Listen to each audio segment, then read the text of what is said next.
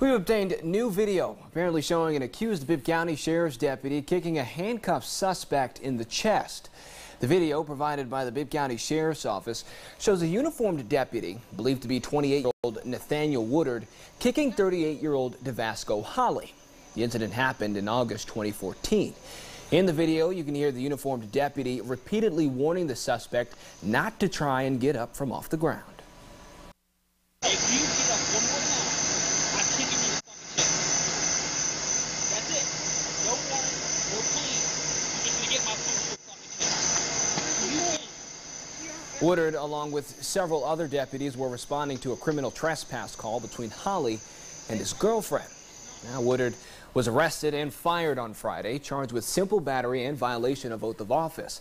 He was also found to be in violation of several Bibb County Sheriff's Office policies, including treatment of persons in custody and use of force. He was released from jail on a $2,840 bond.